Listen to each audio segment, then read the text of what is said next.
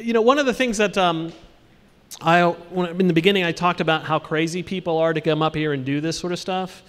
You have to figure out what slides can you pick that will fit with your story. How can you time it so that it be perfect so that when you advance, you're not talking about something that's way off in the weeds, like I am right now. These are not easy things to do. But there's only one person that's crazier than the people that came up here and talked already. And that's the organizer of this event. I mean, she truly is nuts. She's a graphic designer and an art director, and her company, Synergy, sponsors this event. Her name, of course, is, we all know her, Cyn Macgregor, and her title is Reinventing Cyn. Now, I don't know about you. I didn't think we had problems in that area, but here it is. Cyn is going to tell us how we can all reinvent Cyn. Well, I don't really want, you know, to reinvent you. This is really just a bit of a personal story, and it's been in my head for a while, and I've been doing a lot of other things lately, so I've got notes. Sorry. So this is my kitchen, and I was sitting, actually I was cleaning, scrubbing, and a young woman asked me for some advice, and I was rather surprised that she asked me. But I was prepared for the answer.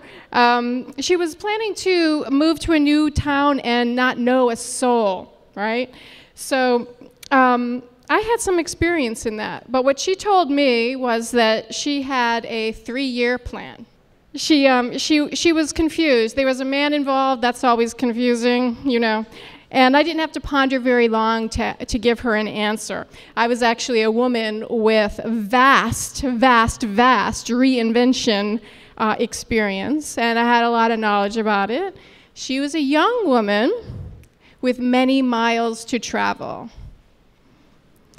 So I'll circle back to that story in a minute, though, about reinvention, which is what this is about. What it means to me is more like embracing unexpected opportunities, right? That's really what it is.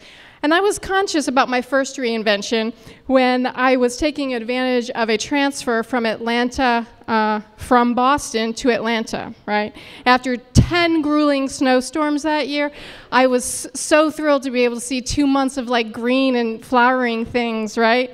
I was there for sure. But I was also having a relationship issue, and there was a breakup forthcoming in this scenario. I shouldn't have to move 1,901 miles to get away from the problem, but at the time it really seemed like a good idea. So I reinvented myself from Northern Yankee to a Southern something raw, complete with hats, because I like hats. I knew it was successful when I went back the next winter and I was wearing a sporty purple hat instead of the woolen cap that is usually seen in the North and made me look somewhat like this gnome here, right? And people looked at me and was like, she's wearing a purple hat. They don't do that in Boston. What the heck are you talking about? So I knew it was successful. I was happy to be in Atlanta, but I was not a friend at all because I grew up in a small town. They couldn't even spell my name correctly. But what the small town had in common with all other small towns was that girl who had a bad reputation. You see, in this town, I wasn't the girl, by the way. She wasn't a bad girl, but she just had the same name as I did, right? Or the pet name that my mom had given me.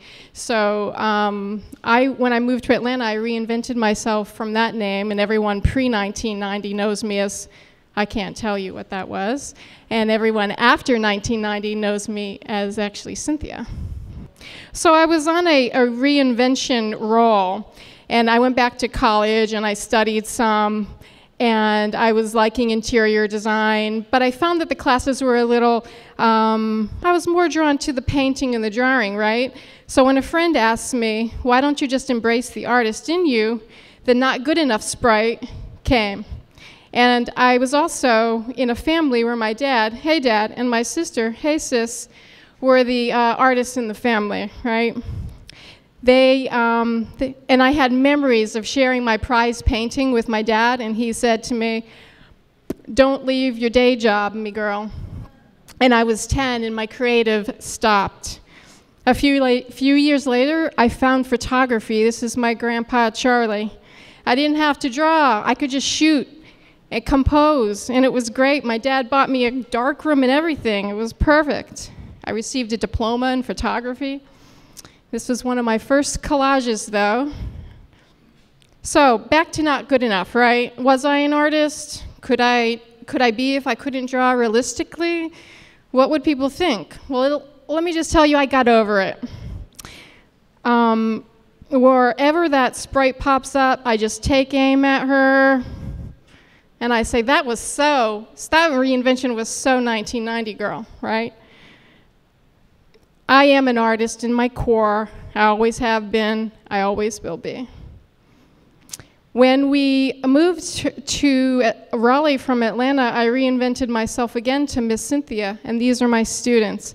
I had no formal training. I just had a garage-turned studio, some time and creativity and drive to make it happen.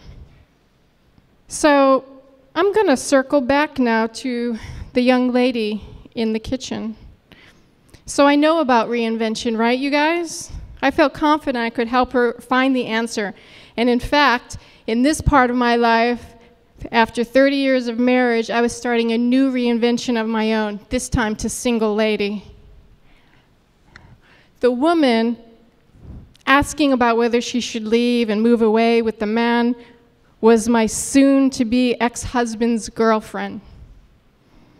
Yes.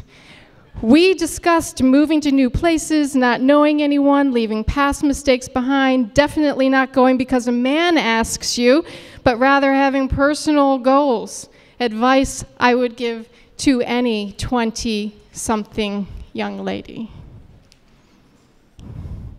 After listening to a version of the story that you're hearing tonight, she challenged me saying, my way was wishy-washy, unplanned, unfocused, unprofessional, unfamily, and unusual. I stood there speechless, a little in shock, partly because it was awkward, and partly because I couldn't have agreed with her more. My own way of doing things was messy, but Ralph said it best, all life is an experiment, and the more experiments, the better. And my ability to be flexible and change has served me well. You wonder, did she take my advice?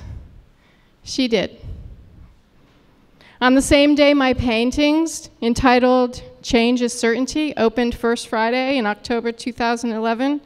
I was at the courthouse with my very unremarkable divorce being final.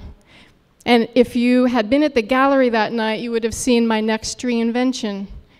Next to each of the paintings was my name, yet again, except this time it just read Cyn.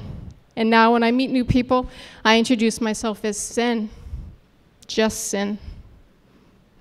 Thank you, you guys. You've been great.